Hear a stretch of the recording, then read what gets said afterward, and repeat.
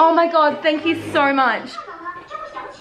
Okay, thank you so much. I'll figure out something and go from there.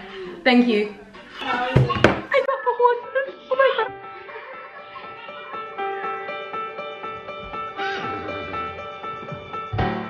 About a week ago, I saved the lives of 3 horses.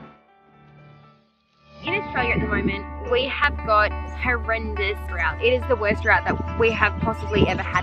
People are selling their properties and have to stop their farms and are selling their horses.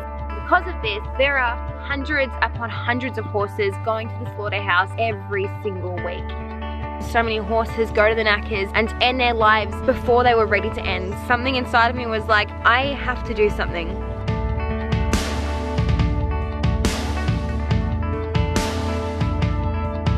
Oh, babies.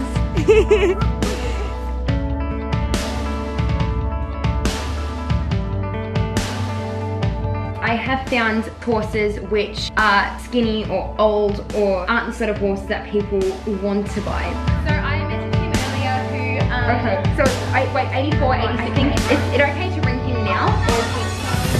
I got the horses, oh my god.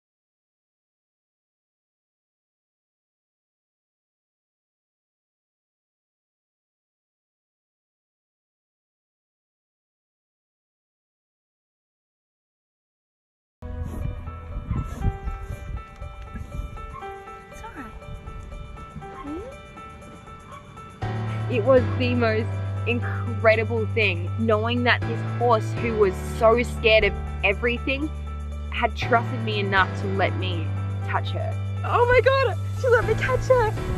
Hi, baby. Good girl.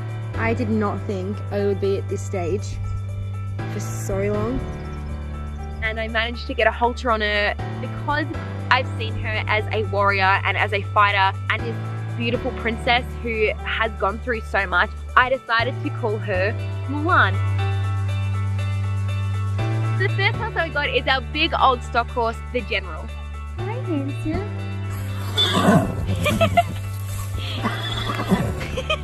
You're so cute. And then we have our baby, Niger. Something that I have to remind myself and something that I think is really important to remember is that you can't save everyone.